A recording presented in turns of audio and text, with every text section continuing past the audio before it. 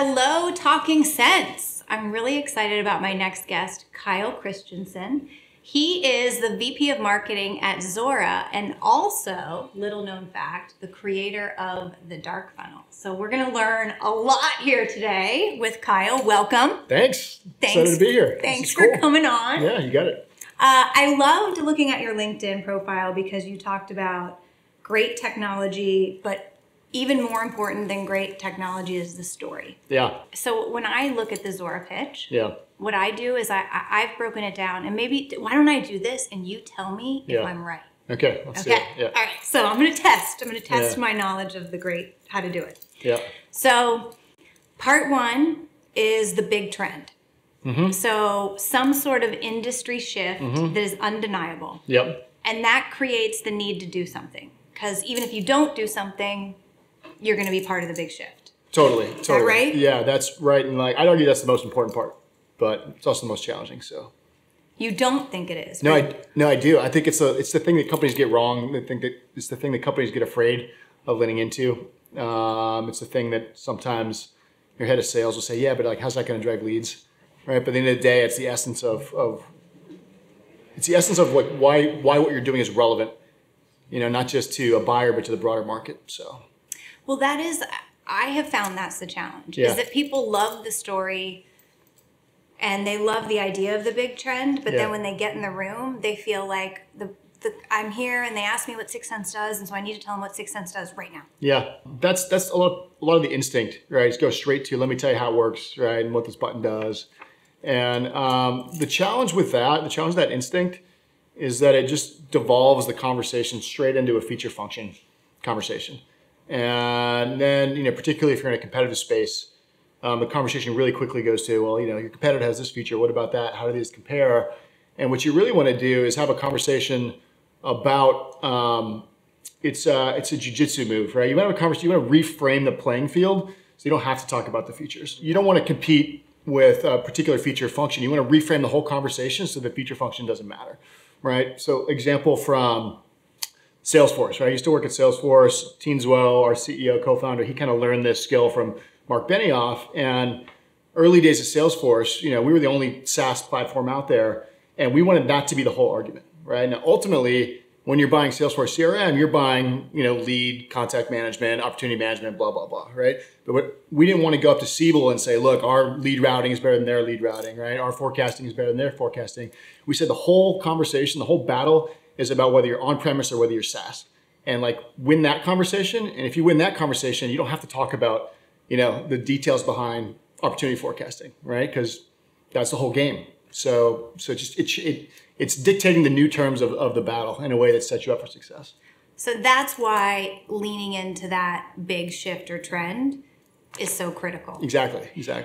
And then the second step, as I've taught myself, and you can tell me if I'm right or wrong, is to name an enemy. Yeah, if you can, have a bad guy, right? have the dude with the black hat and the mustache that you're going after. So who's Zuora's enemy? Yeah, it's trickier. So this, this is the Salesforce playbook, and theirs is easy because it was Siebel, and everybody hated Siebel, right? So it was really easy. It's not always possible where you have that clear cut of a bad guy, and so in our world, the bad guy, it's not a software company. It's the bad guy is the old way of doing things, right? So we like to talk about, hey, the future is companies who can move to a subscription-based business model or recurring business model. And if you're not making that shift and you're stuck in a world where you're still selling things instead of selling services, you're left behind. Right? So the bad guy is apathy, or the bad guy is the risk of sort of not doing anything. The challenge for us is we don't have a direct replacement in terms of the software we're trying to replace. Wish we did, but that's always fun. If you can find, who's the enemy that specifically you're going after that does it the old way, it's much easier. And so then the next step is to paint winners and losers. So this big shift is going to create winners and losers. That's right. Right? That's it. Yeah, so that's where we're going. We don't have the bad guys, so we say, it could be because we're creating a market, right? But the winners are the one who you make it so obvious that of course, people are moving to subscription-based business models. Look at the success that all these software companies have had. Look at the success that, in digital media that companies like Spotify and Netflix have had. You start to look at other industries. You say, look at, what Ford Motor Company is doing, thinking about reimagining their business from being about rolling cars off an assembly line to selling transportation, right, as a service. And like, if you don't get on board with this, you're going to get left behind. You're going to be a dinosaur, just like Siebel was in the on-premise days. Gotcha. Yeah. Okay. So we've got big trend. We've got enemy and or winners or losers. Mm-hmm. And then next is promised land. Yeah, exactly. So it's unveiling, look, we show you, it's instilling the fear of doing nothing, right? Painting a picture like you're gonna be a dinosaur, you're gonna be dead if you don't go this direction, but it's okay. We're gonna show you the way. We're gonna show you an enlightened path to what life could be like, if only you decided to make this big leap. And the trick there, though, is you still don't talk about your product. It's not about us, right? So again, you talk about Zuora. Look, we're a billing platform, right? We do billing, we do payments, we do revenue automation. But leading to the promised land is making a decision to change your business model. Change your business model from a one-time product-centric model to a recurring subscription-based service business model. Just make that choice. And really like the Salesforce story, just make the choice to go from on-premise to SaaS. And once you make that choice, we can then maybe start talking about the product. Yeah. Gotcha. Yeah. And then, so promised land. Yeah. And then capabilities that you have to have. Yeah. Now you're classic product marketing, right? You're teeing up yourself and your product to say, look, we know what our differentiators are ahead of time. And obviously just setting those up as being the killer must-have capabilities. And then last is proof. Sure, customer stories. Customer stories. Exactly, talking sense. Well, I thought you had a cool graphic and an interesting take on a T funnel. So, look, there's the classic, serious decisions, demand gen waterfall, and that mental model for me. I mean, it's simplified, right? But the mental model is something more like a Dropbox, right? In B2B world, where you're like, look, anybody can be a customer. Cast a wide net, get a bunch of leads, get them to the website, convert them on the website, what's your conversion rate all the way down through. And you measure the whole business that way. And that works for certain business models. For us, it's a little different because, again, we look at a universe of a few thousand companies, and our goal is just to get them to engage with us. We don't know when they're going to buy. We know eventually they buy. We know eventually all these companies are going to go subscription. They're going to need a product like Zuora. So our goal is to kind of visualize like this slipstream of companies who are just sort of paying attention to us, downloading our content, coming to our events. It's okay that they're not ready to buy, right? They're just kind of engaging with us as our brand and our content. And at some point, something's going to happen in one of these companies where they're like, we're ready to launch our first subscription product. And when they do, they drop straight through the funnel, right? So the sales cycle goes really, really fast. And so our funnel looks a little bit more like that. The goal is get people engaged, keep them in the slipstream, and then just be there for when they're ready to like shoot down and the funnel. Know that timing. Exactly. So you're the first one. Exactly. Yeah, that's it. Perfect. Well, I think we all have to rethink the traditional demand gen waterfall and if it works for our business model. Now, one of the things that you invented, I understand, a dark funnel. How did you come up with that concept? Why do you think it works? Yeah, I don't know if I'll take full credit for coming up with it, but I'm going to give you full credit. I'll take it. Sorry, Jason.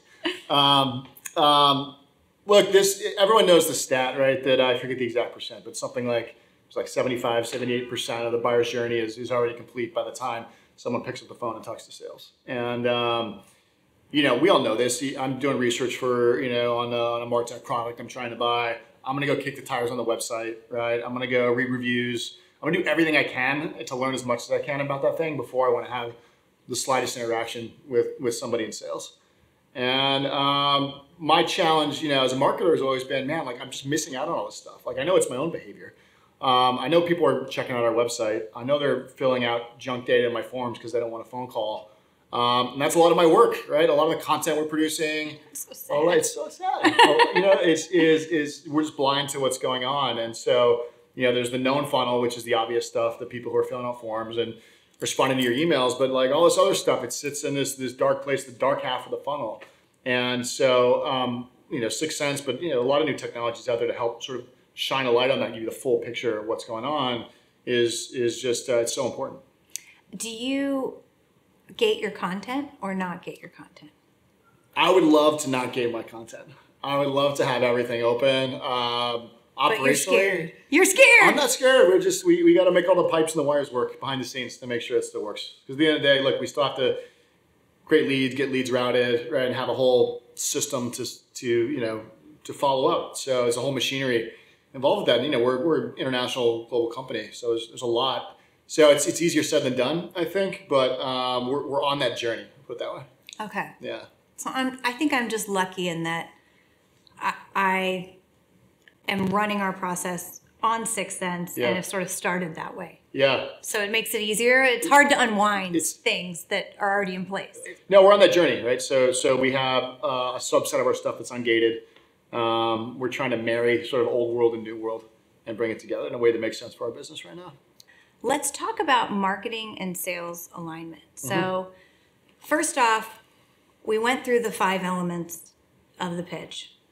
But how do you get salespeople to feel comfortable taking that step back and leaning in to that story? Yeah, I think the trick, first of all, is you need complete buy-in on this whole thing, right? If this is just marketing out there advocating for it, it's really, really tough. And sales folks will do what sales folks do, and it's what they're used to doing. So I've been fortunate that the companies I've been a part of who do a good job of this, they get buy-in all the way at the CEO all the way down. But beyond that, even if it was top down, if it didn't work, people wouldn't do it, right? So the reality is it works. And I think, we see new salespeople coming into the organization who haven't seen this stuff before. Sure enough, we're like, nope, you got to do it. They start pitching it that way. They're like, oh, this feels new. This feels different. It feels pretty good. Or you come to one of our events, right? And you see that we'll do a 2-hour keynote and maybe 15 minutes of it will be about our product capabilities, right? And the rest is about the larger trend that's taking place. And you see, that people from all over the globe are flying to these things because that's the content they actually want, right? They don't want to sit and watch a 90-minute sales presentation, right? They want to learn about the macro trends that are driving, everything around them. So. Plus, those onstage demos are always a disaster. Like no one can see. Yeah, I don't know. Good product marketing team. You should come to one of our shows. Right, we do good demos. I will. All right. Gotcha. So when you train people, do you make them go through that pitch or that story and just have them practice? Yeah, that's a part of it. But look, the other part of it is following it all the way through, right? If you just stop at the big vision and you don't train people how to take it home ultimately to business value, then it's not going to work, right? So you do have to do the classic value prop building, business case building stuff too. And so to really train on it thoroughly, you got to run through the whole exercise, and that way people see how it's all connected all the way down. Gotcha. So yeah, we need pitch practice, but then it's also like this is how it leads to how you demo the product. This is how it leads to how you build a business case, and you can follow the thread all the way through, and then it kind of clicks for everybody. Gotcha. Okay, so again on sales alignment. Yeah. How are you keeping the sales team up to date? You talked about this T funnel, and all of a sudden stuff is moving. Like, how do you make sure they're engaged and following up and doing the things they need to do? They're going to do what's easiest and what's fastest, right? Which is what you should do if you're a rep, right? And so anything that's extra effort, it just doesn't get done. And so we work really hard on making sure the operations infrastructure puts the right signals in their face at exactly the right point in time. And so lots of different ways you can do that depending on what your setup is. Some folks like email notifications. Some organizations are really big into chatter. You can inject stuff into chatter. Ours, we tend to use dashboards and reports, but it's part of the daily operations of like the SDR organizations. They come in, they're trained every day. I go to this one place and I can see exactly everything that's happened. And it's, we package up and make it really easy for them. So like the 6 Sense stuff, the fact that it sits right inside the account object and you can go there one place and see exactly like everything that's happened makes it really, really easy. So, I mean, you're this phenomenal, well-known product marketer. You just took a new job, pretend, here's the product. What do you do? How do you think about, like, what's your process when you approach a new job and a new piece of technology? Yeah. I really like trying to come up with stories for products that I don't know that much about, to be honest. because you get to approach it with fresh eyes, right? And you sometimes you know too much. Totally, yeah. The curse of knowledge, right? We know too much about it; it's hard to pull up. And so, I really ask a lot of dumb questions, right? And really, have people try to explain it to me and do the constant well, I don't really get it. Could you explain it again? Try really dumb it down and help me understand how it works, and also see everything through the eyes of a user, through the eyes of a buyer, right? And sitting on the other side of the desk and just thinking through day to day, what's my life like? What are my challenges? And then marrying those two things together. So it's a fresh eyes perspective is one. But then you also have to go deep at the same time, right? So you also got to then get in with your product managers and be all right, let's be honest, what are the killer capabilities here? Right? What are the 3 or 4 things that are the most valuable, most important things that we got to hit on? And bring those two things together. That's the fun part. Now, do you find there's a sweet spot of differentiators? Look, I don't know if there's a science behind this, but it's 3, right? The magic number 3. If you can land on 3 things, it feels anything more than that. It's kind of yeah, let me tell you the 84 reasons why blah blah blah. You lose people. 2 doesn't feel like enough. Right? I don't know. It's just 3. It's the magic 3. I don't know what it is. Well, they say that they've done studies that people remember 3s and 5s. Oh, I didn't know that. Yeah, they've done studies on that. So there you go. It just feels right. I don't know. Yeah, I find it's a challenge for people to let go of what's not a differentiator and be okay with that. Yeah, totally. Especially folks who get really jazzed about the product, right? And it's it could be a feature that that all of our customers love and want to use, but at the end of the day, everyone has it. It's tough. So we do an exercise with a 2x2. We just visualize 2 dimensions. One dimension is customer value. How important is this to the customer? And the other is how unique is it to us? And really honing in on those things that land in the quadrant that are both, right? And it's really tempting to, just look through the lens of, hey, this is what the customers value, but ignore that stuff, right? Focus really in on the stuff that hits in that upper right quadrant. I love that. Yeah. That's a great tip. Yeah.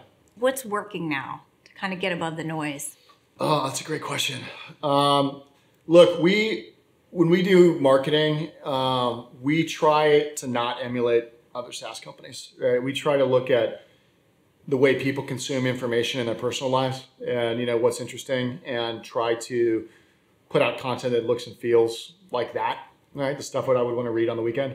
Or at home, when I get home from work. And so, as an example, we put out a magazine, a glossy magazine that would look like a modern sort of business publication. And we invest a lot in it, right? It's got cool photography. We bring our customer stories into it, and it's a great read, right? And people love it. So they grab them when they come to the office. They're reading on the plane.